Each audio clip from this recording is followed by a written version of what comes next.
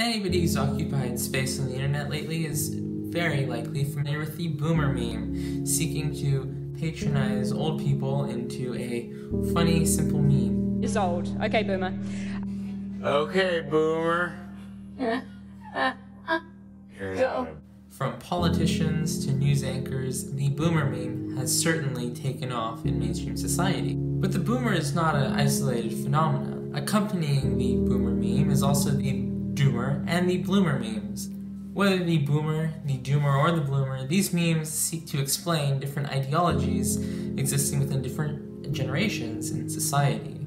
You see, the boomer is not limited to baby boomers. The boomer represents the previous generations who are responsible for a lot of the problems the world has, and thinking that there's some sort of greater meaning to it. The boomer, in a sense, is ignorant to the issues that plague our society, and therefore don't try to make an active effort to repair damages that may have been caused by their generation. The bloomer is the younger generation who believes there is some sort of meaning in life, and that though the world is full of problems, they still can find beauty and happiness in the world around him. This is contrasted to the doomer, who does not see meaning in the world around him and has more of a pessimistic outlook on life. Most importantly, I'd like to focus on the doomer and the bloomer meme for just a second, as these are very important reflections of postmodernism in the society around us and how our generation has grown to view the world.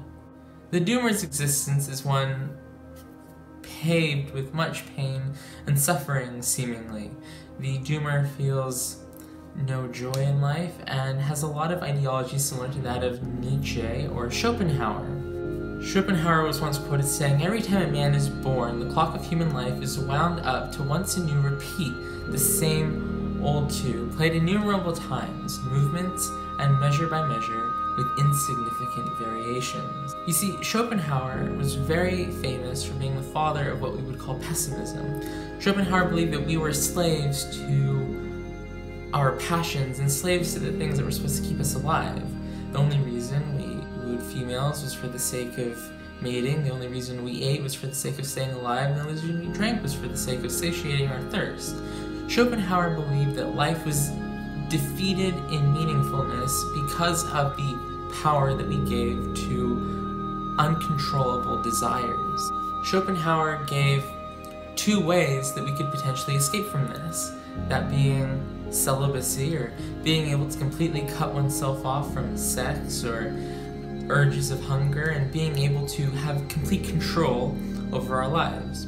Schopenhauer himself, though, recognized that this is a very difficult feat for the average man to do, so he instead offered that people focus on expression through art, and a self-realization that comes from the expression of creativity in art.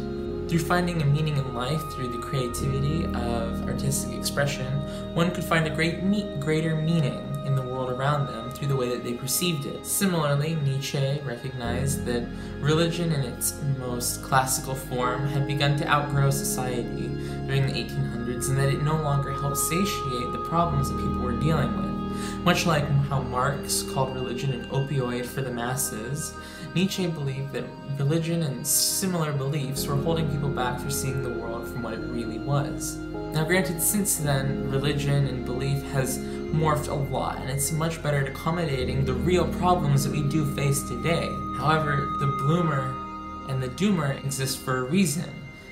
A lot of people in these modern generations feel that they have been left out of something greater, and that somehow life has just lost the magic that it once promised to them when they were children. This is not totally uncommon, though. It's part of a greater philosophical movement going on now called postmodernism and postmodernism. Let's focus on the doomer for a second. The doomer represents an earlier phase of philosophy, postmodernism.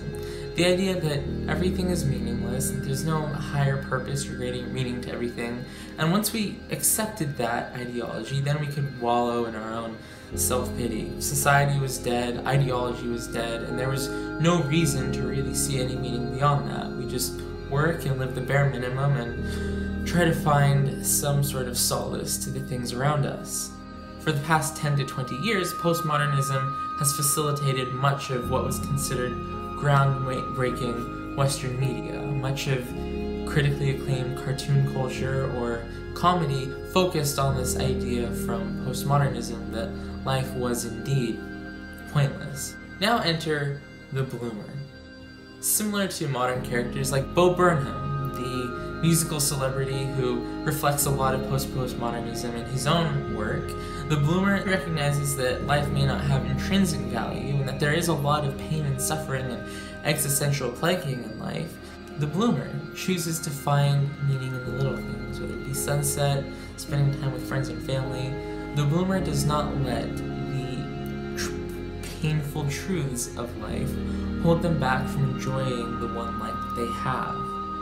Postmodernism kind of asserts that though life is meaningless, we can find some sort of meaning on our own, contrasted with postmodernism, which just annihilates all point of purpose in life. So when we look at the boomer meme, what we see is that there are two very contrasting parts of society right now.